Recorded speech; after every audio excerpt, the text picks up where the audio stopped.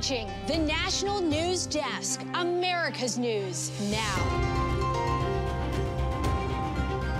Criminals and gang members, they get no favors from this administration. A major reckoning on the issue of immigration. The action Trump's border czar says he'll take immediately. People may be experiencing confusion or misunderstanding or even potentially fear. Uncertainty leads to fear as Americans turn to the internet for answers. The impact a second Trump presidency could have on some women. I feel we're sort of in a crisis in healthcare for staff in general, particularly in nursing. Growing pains as America ages, the strain on hospice is getting worse. The action needed to stop the care crisis. From the nation's capital, this is the National News Desk, America's News Now. I'm Dee Dee Gatton. Thank you for joining us. On this weekend edition, we take a look at the big headlines of the week, and we look ahead at what to expect, starting with the 4 big stories we've been following this week. Here at home, Americans reacting to Donald Trump's return to the White House, the top issues that gave him a second term. Abroad, the election results resound on the world stage, the potential impact on the wars in the Middle East and Ukraine. And control of the House goes to Republicans, the GOP, now in control of Congress and the presidency. And later, choosing his cabinet, the household names and the wild cards joining the Trump team. Israelis are celebrating the new president-elect Donald Trump and what his return to office could mean for Gaza and the West Bank. The Biden administration has been pushing for Israel and the Palestinians to agree to a 2-state solution, a view not shared by Israeli Prime Minister Benjamin Netanyahu. But Trump's nominee for ambassador to Israel wants Israel to expand and opposes the idea of Palestinian statehood. Mike Huckabee, the former governor of Arkansas, has made comments like this in the past. There is no such thing as a West Bank. It's Judea and Samaria. There's no such thing as a settlement. They're communities, they're neighborhoods, they're cities. There's no such thing as an occupation. Trump hasn't stated his Israel policy for a second term, but he's supported Israeli settlements in the West Bank in the past. Meantime, the White House is trying to send Ukraine as much aid as possible before President-elect Donald Trump is sworn in. This as speculation swirls about how Trump will fulfill his campaign promise of ending the Russia-Ukraine war right away. He hasn't said how he'll do it, but the Biden administration worries he'll leave Ukraine to fend for itself. President Biden fully intends to drive through the tape and use every day to continue to do what we've done over these last 4 years, which is strengthen this alliance. And officials worry how Trump will handle the NATO military alliance. In the past, Trump has suggested that NATO countries don't contribute as much to their militaries as the U.S., calling it unfair. We are starting to get a clearer picture of the major changes ahead in the name of securing the border and the U.S. homeland. National correspondent Christine Frizzell with what we're learning.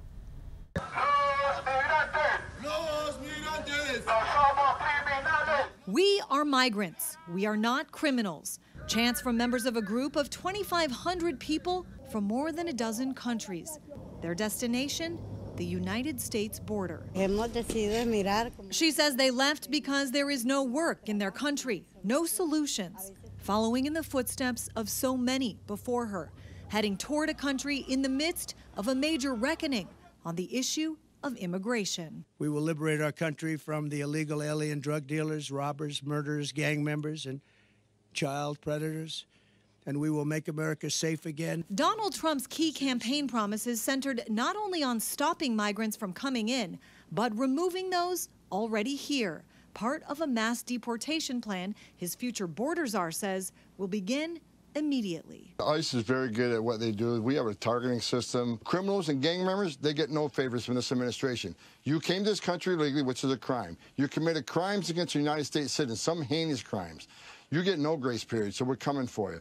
To help carry out that mission, Trump has now chosen South Dakota Governor Kristi Noem. Hello, everybody. To serve as Secretary of the Department of Homeland Security. Leaders in Democrat-run cities and states promising to push back. If the Trump administration requests it, would the Massachusetts State Police assist in mass deportations?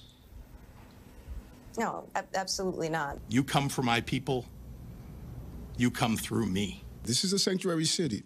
Those laws are in place. Those sanctuary laws expected to be a major target over the next 4 years.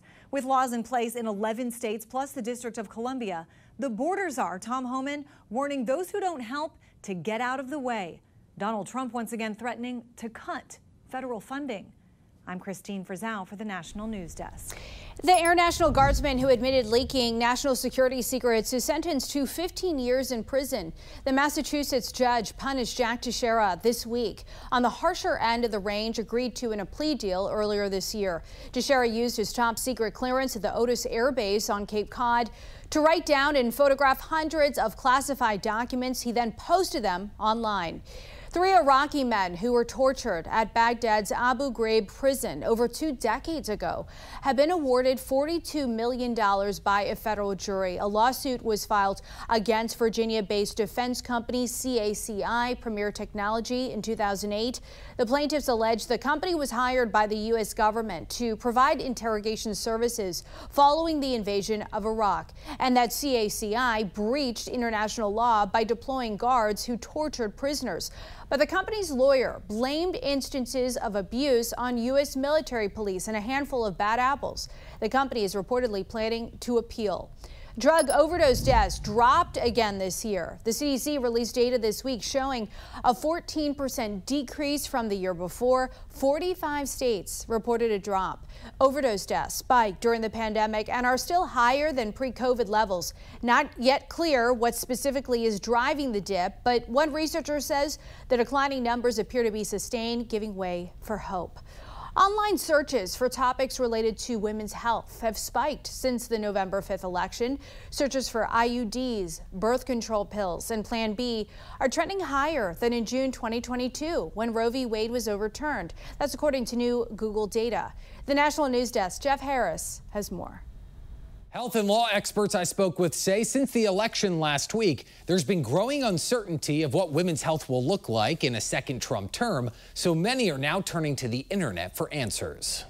Catherine Drabiak, a public health expert, believes uncertainty following the presidential election is playing a big role in this surge in online searches. Trying to figure out how that candidate's policies will impact kind of life as we know it right now. According to Google data, searches for IUDs, birth control pills, and Plan B are trending higher than in 2022 when Roe v. Wade was overturned. People may be experiencing confusion or misunderstanding or even potentially fear. During a TV interview with a Pittsburgh TV station back in May, President-elect Trump was asked if he supports any restrictions on a person's right to contraceptives. Well, we're looking at that, and I'm going to have a policy on that very shortly. Trump later took to Truth Social to clarify his position, writing, quote, "I have never and will never advocate imposing restrictions on birth control. But Alicia Hughes, a law professor, believes many are feeling anxious and nervous, which is why searches are growing." So women are looking at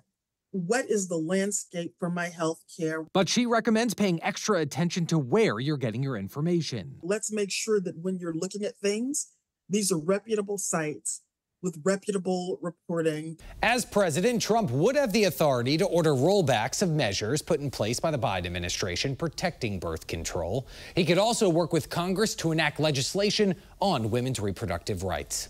I'm Jeff Harris reporting from Washington. Skipping essentials to keep up with finances. A new survey by the Consumer Financial Protection Bureau found 30% of federal student loan borrowers have gone without food or medicine due to monthly bills. CFPB surveyed more than 3,000 people with an active or recently active student loan account. 38% of borrowers say they carry credit card debt as well. 44% say the debt stalls them from buying a home, and 26% push back starting a family. Vice President Kamala Harris and President-elect Donald Trump received celebrity endorsements in this year's election. Janae Bowens with the Fact Check team joins us now to discuss the impact of the celebrity endorsements. Janae, so this go-around, the biggest names, at least associated with Harris, didn't appear to make much of a difference. Exactly, Dee Dee. The biggest stars like Beyonce, Taylor Swift, and Bruce Springsteen backed Harris. Now, Harris paid a huge price for events with A-list celebrities. One example is an event with Oprah Winfrey. Now, I got my hands on FEC filings showing the Harris campaign made 2 payments of $500,000 to Winfrey's production company. Now, Variety reports Winfrey was never paid directly by the campaign. The money was used for production costs associated with the town hall held in September. That $1 million effort didn't work. What changed this election cycle? Yeah, so I like how an analysis from the New York Times puts it. She couldn't get the endorsement of the Teamsters, but she got the endorsement of Hollywood. That's a tough message for a lot of voters. It was a show of dazzle in an election where clearly people were not looking for dazzle. Now, Dee Dee, we know the economy was the top issue for voters. People are looking for lower grocery prices, and celebrities didn't necessarily help to champion that issue. Yeah, it's interesting analysis, Janae. Thank you. Janae will be back in just a few minutes to discuss the celebrity endorsements that actually did work. Coming up next here on the National News Desk, America's News Now. Silent Struggle, the Marine veteran raising awareness for the men and women in uniform struggling with PTSD.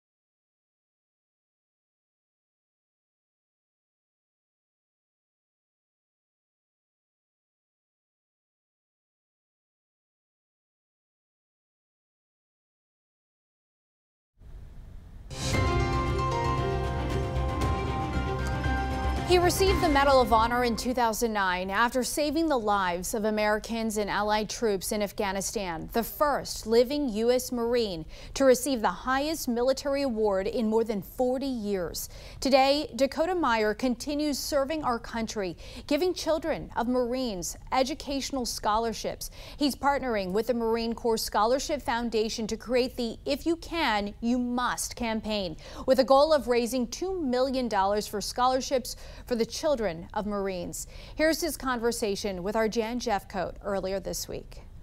I know you were in New York City earlier this week as the Grand Marshal of the Veterans Day Parade there, and you are an outspoken advocate for veterans struggling with PTSD, having struggled with it yourself. How widespread is this among our veterans, and how are you doing with it right now? I mean, look, I'm great. I wake up and live the best day of my life every day. And you know, what I want to point out is this is not something that's just unique to our veterans. Obviously, our veterans are struggling from it, but this is something that is in every one of our households. It's in all of our communities. This is not just this unique to the veteran community. I mean, everybody right now is struggling with something. You know, America needs hope more than ever. And so, you know, my mission to go out and to continue to push on for veterans and to continue to use my platform for the greater good is as high as it's ever been to want to go out and make a difference in this world. Yeah, this is so true. You're right. It is in all of our households. The Pentagon released a study that did show soldiers, this is a very sobering statistic right here, soldiers right now more likely to die from suicide than any other cause. What did you find helped you when you came home from war, and really what helps you every day? You know, absolutely. You know, I think the biggest thing is the biggest misconception that we have with when it comes to PTSD, depression, and anxiety is it's painted to all of us as if it's like a terminal illness. Once you get it, you're just going to have it forever.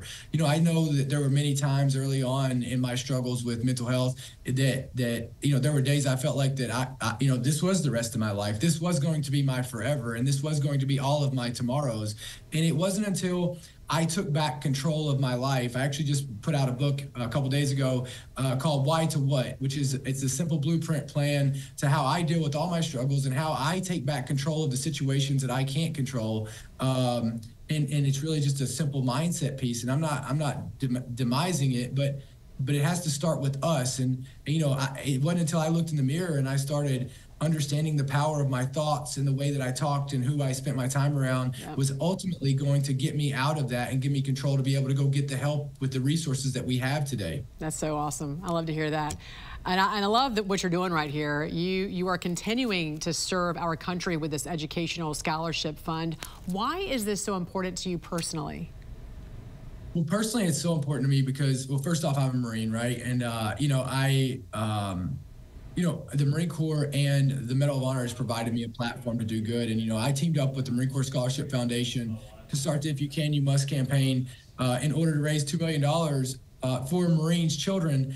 Because to be honest, every country I fought in, every argument that you get in, every piece of hate is stemmed in a lack of education or weaponized education. And so for me, when I look at any place that I've ever gone, being educated on a topic or being able to have a way to understand how to educate yourself is truly the biggest power that all of us have as human beings. And so being able to invest back in the next generation of especially our service members and especially our Marines is something that's very, very important to me in order to be able to, you know, put a legacy in for this next generation. Yeah, knowledge is power for sure. Talk about why this is specifically critical to provide these opportunities for children of Marines.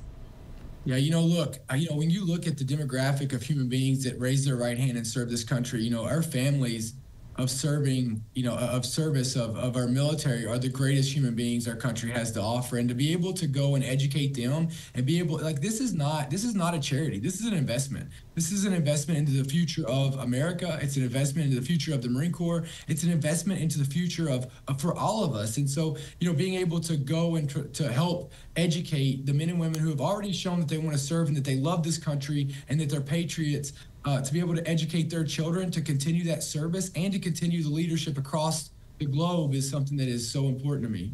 You've partnered with the Marine Corps Scholarship Foundation, the country's oldest and largest scholarship provider for military children. I read that they have provided more than 60,000 scholarships since 1962. That is very admirable.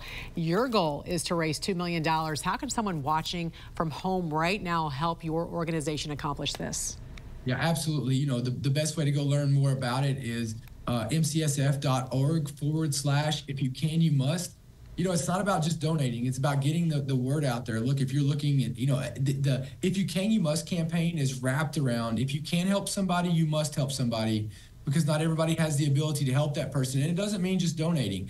You know, spread it around, let people know about it. Not just to let them know to donate, but let them know this is a resource for Marines families that's out there, right? I mean, it's if you can, you must. We got to stop walking past problems that we can fix. We've got to be unconditional in a conditional world, and that's what this whole campaign is about. It's about raising money and investing in the future of the best our generation has to offer. Well, I certainly hope you make that goal and you reach it very quickly. Again, an honor to talk to you this morning. Best of luck to you, United States Marine Corps veteran and Medal of Honor recipient, Dakota Meyer. Thank you for joining us here on the National News Desk. We appreciate it. Such an important mission. We're glad to hear about it. Up next here, the CDC warning of an increase in measles cases within the U.S., what you can do to protect your kids. Plus, chaos in the crowd, the fans facing charges after a seating squabble sparked an all-out brawl at a hockey game.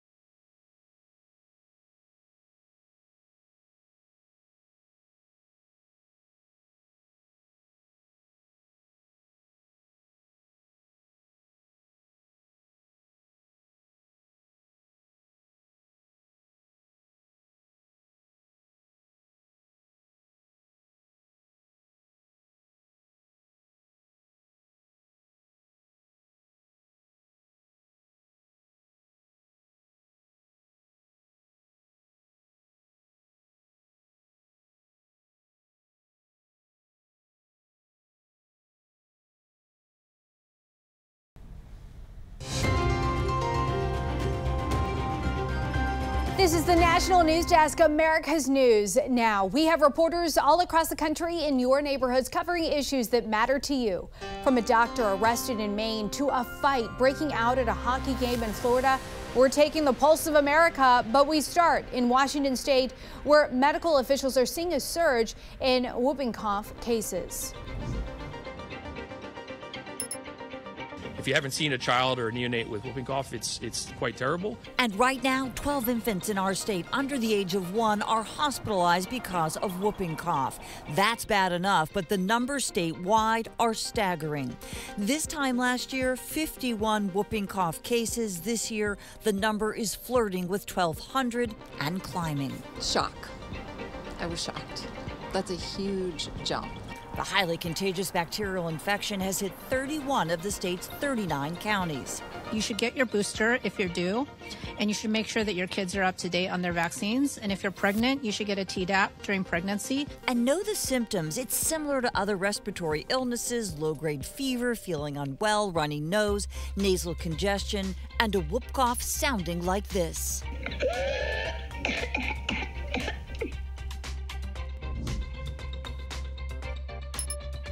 Pensacola police say historically there hasn't been a big problem with fights at the Bay Center.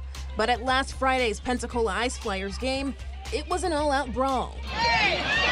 Pensacola police say it's unclear right now who threw the first punch, but say someone sitting in someone else's seat is what started the argument that led to the fight. This video going viral on Facebook captures part of that argument. Shortly after, the pushing and shoving begins. Not too long after that, punches start flying.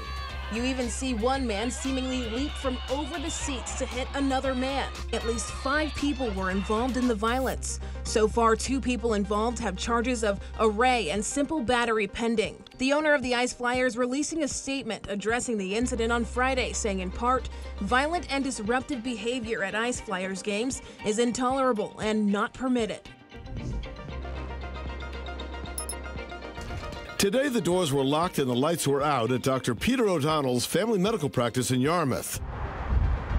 The same was true at A&V Massage, which police say served as a front for prostitution. It's so sad, and we have to do something about it because I think it's very challenging to get out once you're in that situation. Krista Johnson was shopping with her daughter a few doors down from the parlor, where police say they've identified 2 suspected victims of human trafficking.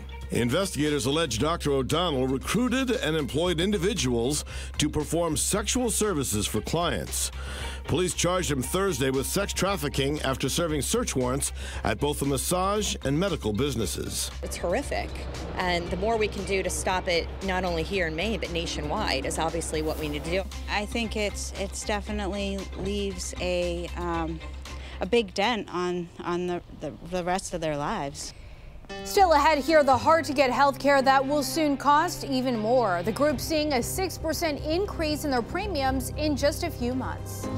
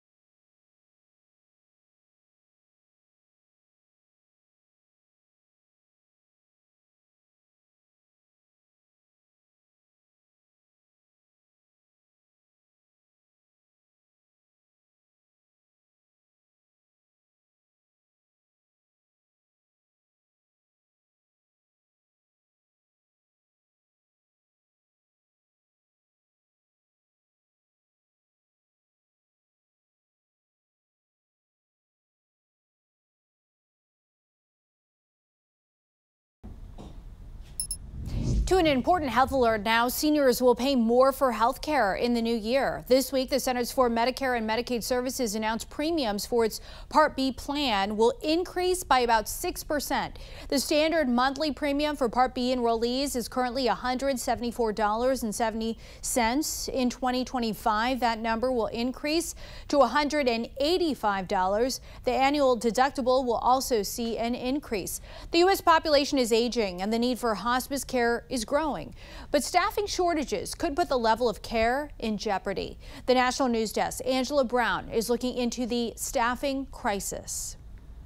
Hospice care in the spotlight due to former President Jimmy Carter turning 100 while in hospice care for over a year. Still a trailblazer.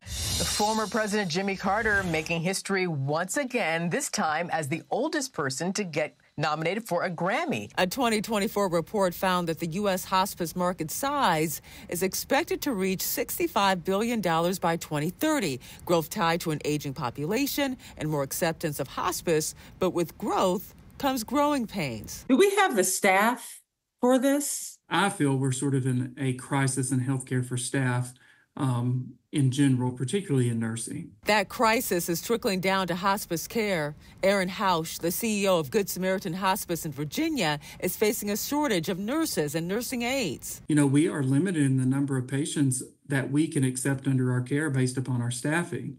Now, we will always make it work, and here at Good Sam, we always have done that. Hospice provides end-of-life care to patients and comfort to family members. Hiring can be tough. It's a job not everyone can handle. And then there's cost. I think the other thing that's plaguing people across the country, particularly in healthcare, is a growing cost of doing business, right?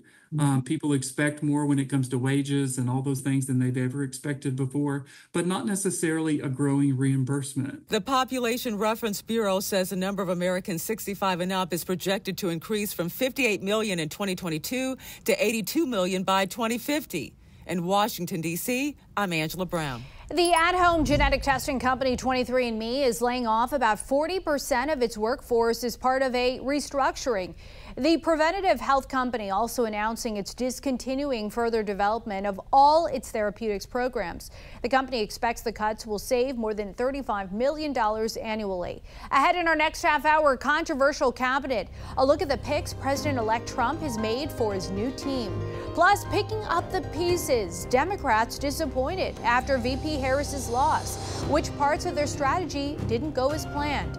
You're watching the National News Desk, America's News Now. You can catch us live weekdays from 6 a.m. to 11 a.m. and 10 p.m. to midnight Eastern Time, and anytime online at thenationaldesk.com. We'll be right back.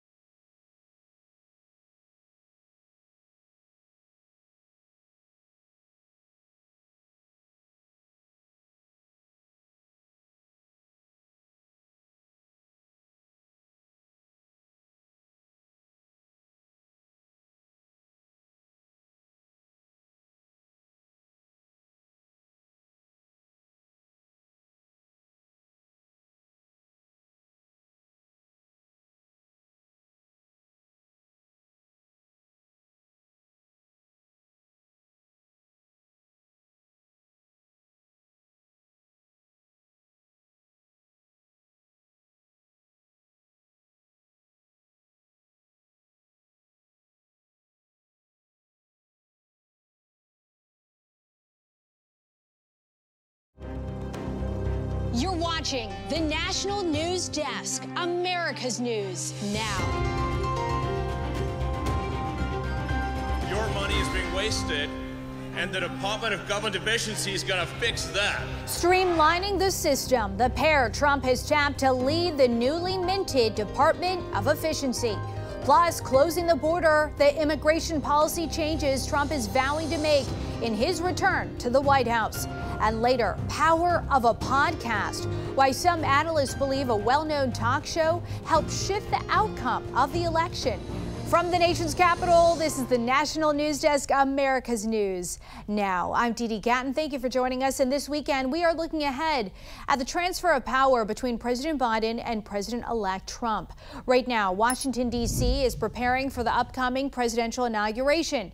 The D.C. mayor's office says it has reached out to President-elect Donald Trump's transition team to get to work on the specifics. She says they're committed to the smooth, peaceful celebration of the transfer of power. Planning for the big event began in the summer. Metro Police is looking to have 4,000 officers on hand and insists they are prepared. The department is tracking at least 4 major First Amendment events between now and then. President-elect Donald Trump says he'll cut wasteful spending in his administration, and he's leaving it up to influential MAGA voices to figure out what to cut. National correspondent Matt Gelka has more on the new Department of Government Efficiency. Donald Trump says tech billionaire Elon Musk and former Republican presidential candidate Vivek Ramaswamy will streamline government. Trump named both men to lead the newly minted Department of Government Efficiency.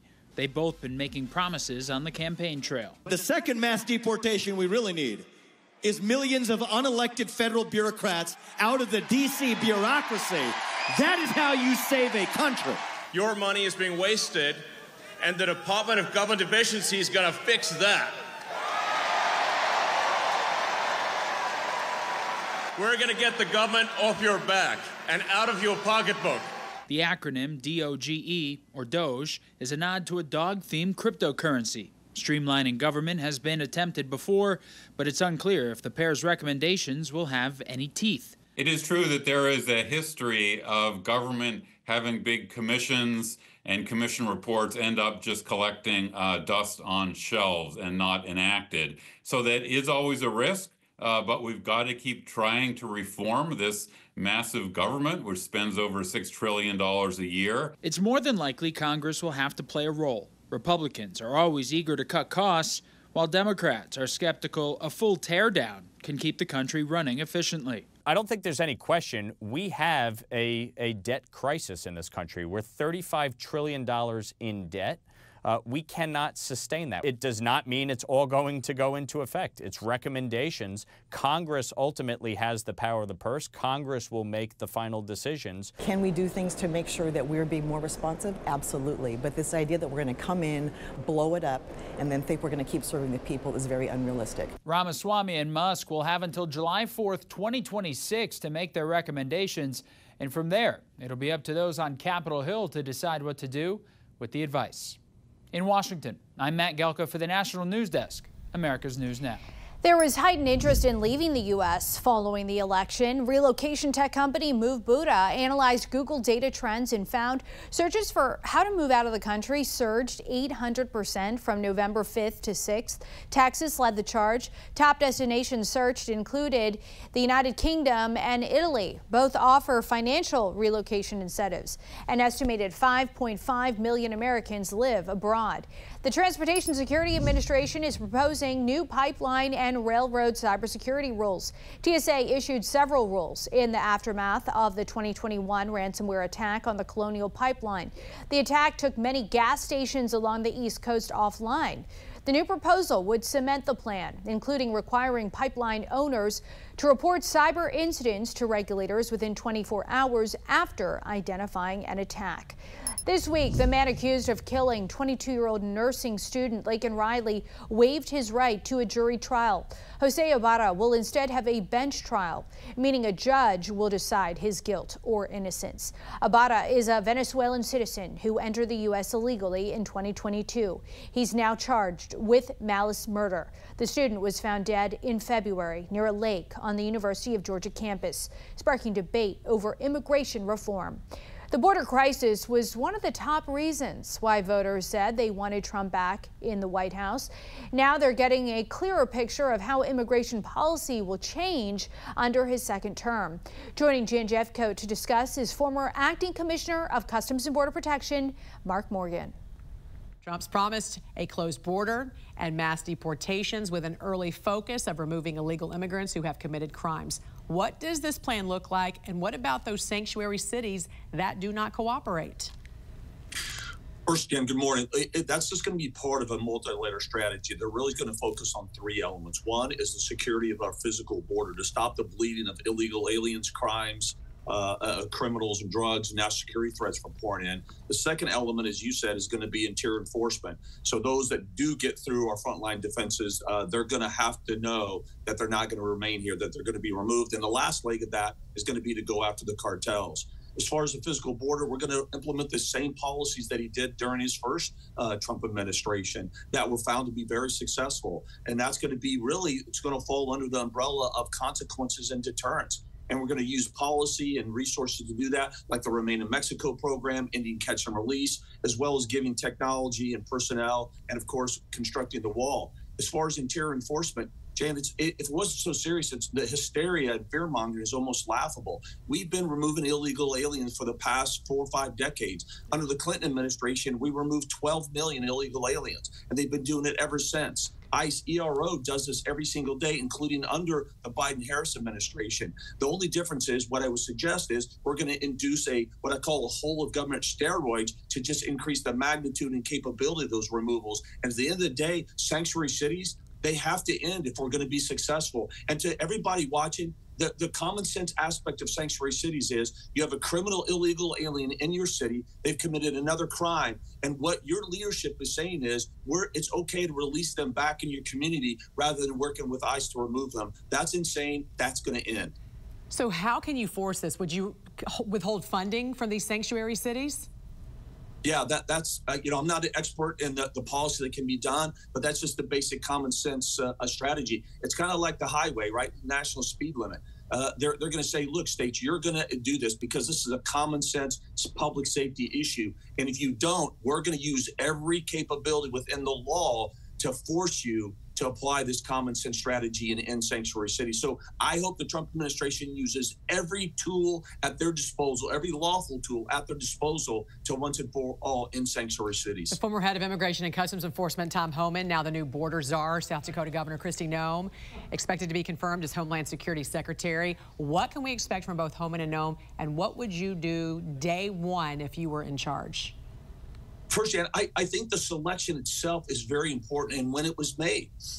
First of all, he created a former border czar position when under the previous administration, that was held by the Vice President of the United States. So that's sending a strong message of equivalency there. And then he actually nominated and selected the border czar before the Secretary of State, before the Secretary of Treasury, before the Secretary of Defense. That's sending a very powerful message how important it is for this president, and that what he was saying on the campaign wasn't just rhetoric to get his base fired up, is that he's really going to carry forth with what he promised he was going to do. And of course, Tom Homan is an obvious pick for that. Now, Governor Noem, she was a pick, I think, from the left field. She's going to have a tough job in front of her. That's a big department. But I think if surrounded by the right people, they can be very successful. And on day one, it's pretty straightforward. Declare a national emergency in the use of the CBP-1 app, in the unlawful use of parole, start building the wall, reinstitute the Remain in Mexico program and safe third country agreements, and of course, issue a mandate that ICE conducts the largest removal operation we've seen. That can be done on day one. Very quickly, you had a significant role with the FBI as well as former acting commissioner of Customs and Border Protection in 2 different administrations. Over the past 4 years, the GOP has said the FBI and the DOJ have been politicized and weaponized to go after government rivals. We saw the story that just broke last night. The home of the founder of Polymarket had been raided. He has a betting platform that predicted a Trump win, and he says this was obvious political retribution by the outgoing administration. Do you think the FBI needs an overhaul, and what do you make of some of these FBI investigations, Mark? Yes, clearly there has to be change in the FBI, and there has to be significant change.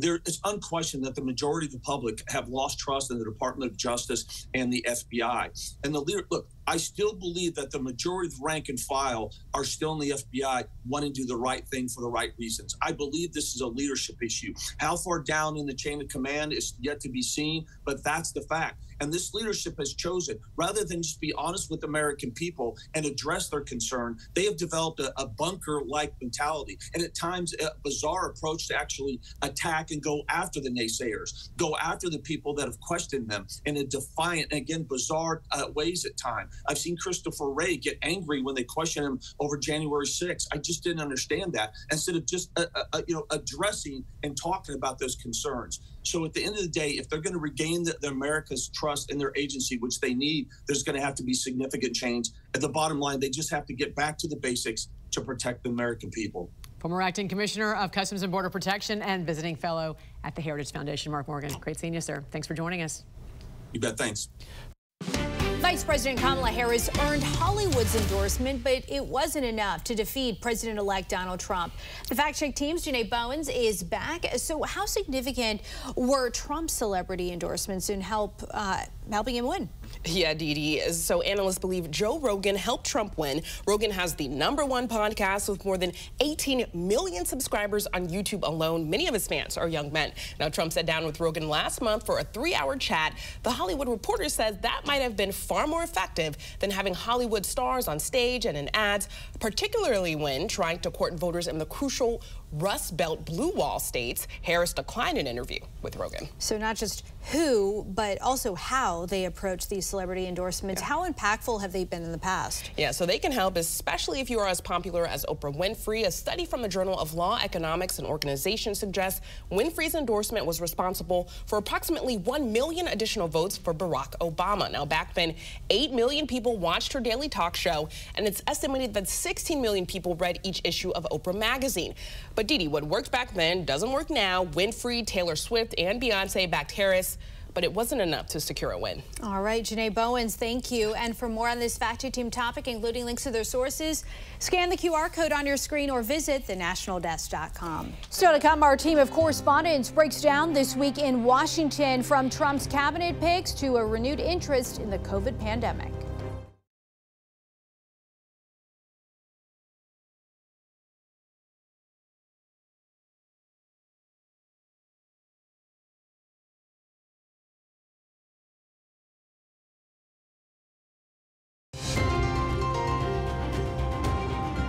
And welcome back.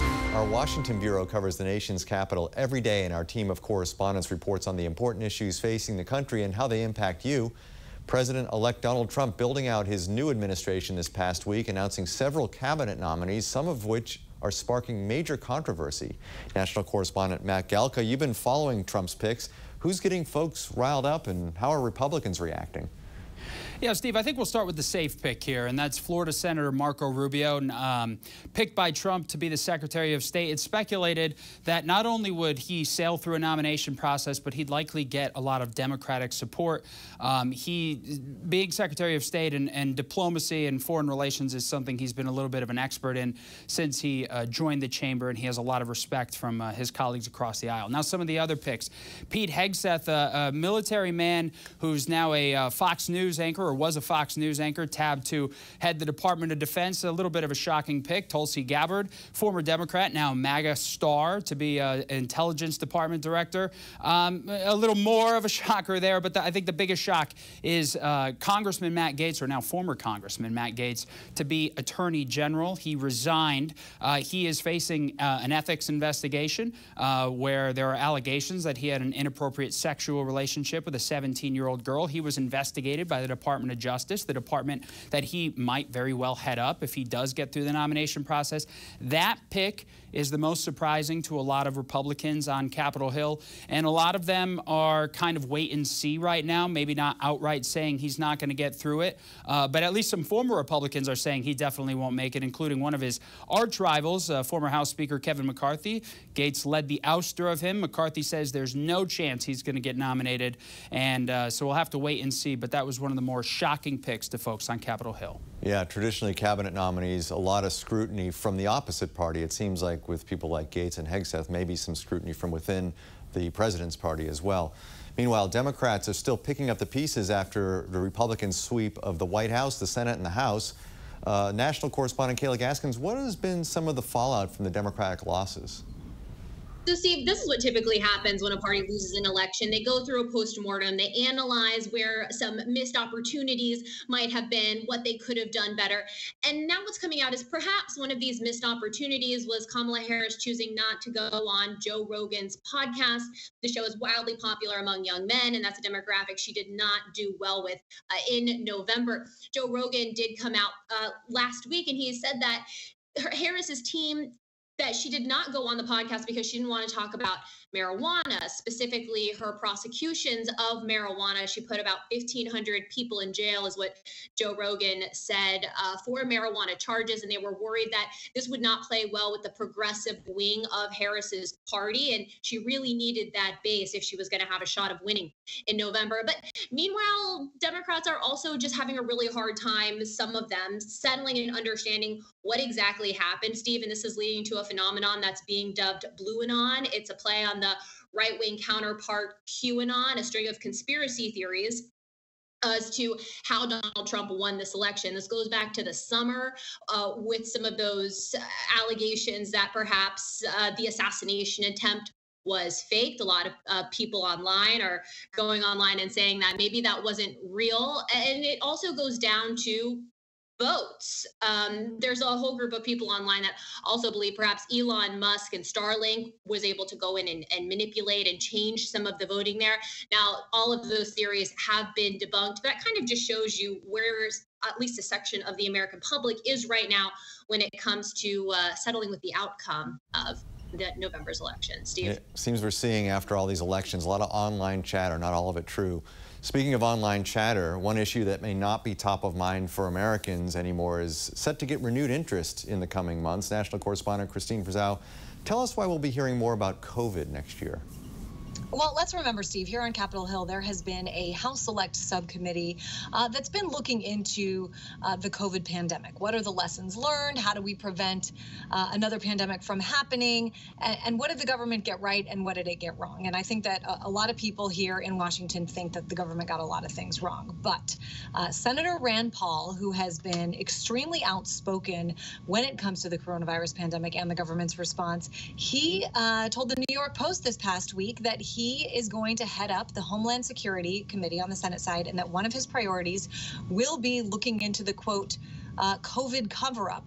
Remember, we have seen many, many fights between him and Dr. Anthony Fauci. He has argued that through the NIH, gain-of-function research was funded by the U.S. government. It took place in the Wuhan lab. Remember, Wuhan, China is where the COVID virus is believed to have started.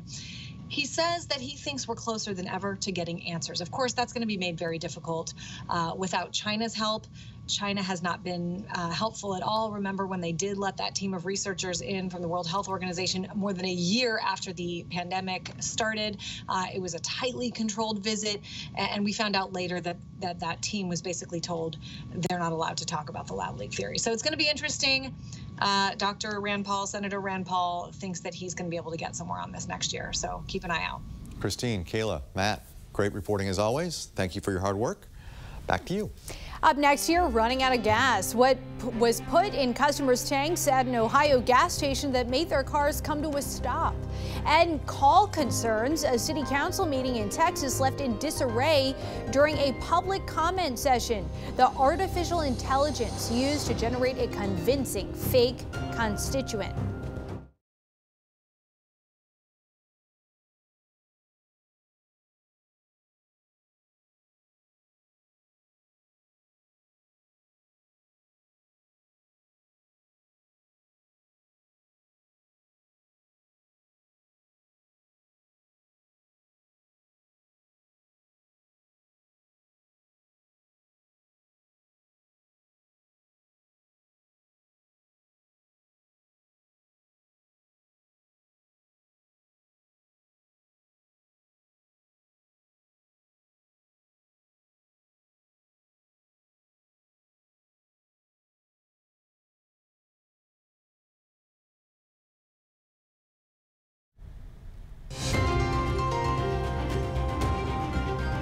This is the National News Desk, America's News Now. We have reporters all across the country in your neighborhoods covering issues that matter to you.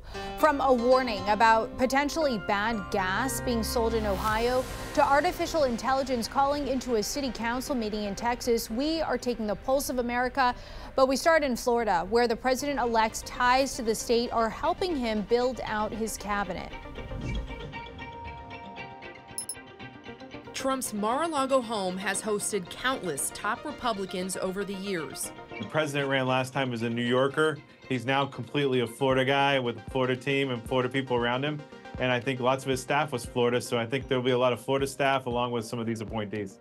It's here where his inner circle has been planning his return to the White House. And as no surprise, he's not had to look far for several key appointments. Political science professor Dr. Aubrey Jewett says it's because Florida has become increasingly Republican and Trump considers it as a prime place to recruit. You get the fact that President Trump knows a lot of these people. He lives here, they're supporting him very strongly, and thus he's aware of their capabilities, he's aware of their loyalty. More than a dozen motorists and towing companies flooded social media Sunday about cars being stranded after buying gas at this marathon station along State Route 32 in Williamsburg in unincorporated Brown County. Mount Orab Towing Company owner John Arnold says his company towed 8 vehicles and that there were more out there. He provided these pictures. Arnold says his mechanic found 4 gallons of water inside one of the impacted cars. And he says this isn't the first time drivers have had issues with this particular station. This happens, it seems like, every few months or more out there. Station owner Mike Patel declined to go on camera Tuesday. He told me by phone he shut down the pumps as soon as he was informed there may be a problem, saying he didn't want any harm to come to his customers. Patel's having a testing company come out Wednesday to see what's in the gas, and we'll talk more after getting those results. We have one remote speaker, Robin Land. What sounded like a normal caller during public comment at Austin City Hall last Thursday. Hello, esteemed City Council. My name is Robin Land. Turned out to be a fraud, programmed to share a dark agenda. Why is everyone acting like just because American bombs are dropped on Gaza that it somehow makes it our fault? The speaker, a self-proclaimed Zionist, continues to make offensive comments before revealing its identity. We have started using an AI software to sign people up. The AI-generated call is now being investigated by city leaders. In a statement posted on the City Council message board Monday, Mayor Watson says in part, "We discussed the need to immediately get to the bottom of how this happened, what we can do to prevent it in the future, and how we create security."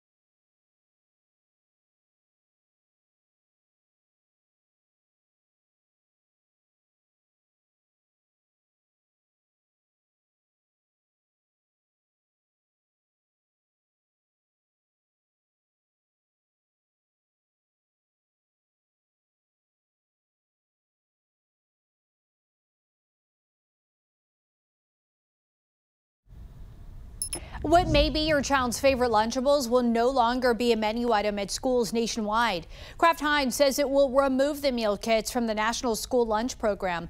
The decision comes after Consumer Reports tested school versions of grocery store snacks. The nonprofit organization found high levels of sodium, lead, and cadmium, a chemical element. However, none of the meal kits exceeded any federal limit. Uranus has long been considered to be an outlier in our solar system, following the one and only flyby of the planet back in 1986. Well, now a deep dive of that data shows that everything we know may actually be wrong. In a new study, astronomers now believe the Voyager 2 may have passed by the planet days after it was affected by an unusual kind of solar weather. They say that solar wind event appears to have caused the magnetosphere to become unusually compressed. And if they would have done the flyby a week earlier, they would have completely different results. Fascinating. And that'll be all for us on the weekend edition of the National News Desk, America's News. Now, don't forget, you can catch us live from 6 a.m. to 11 a.m. and 10 p.m. to midnight Eastern Time. Check your local listings. You can also watch us online and catch up with the latest headlines on thenationaldesk.com. Thanks for watching the weekend edition of the National News Desk. I'm Dee Dee Gatton, and from all of us here, have a great week.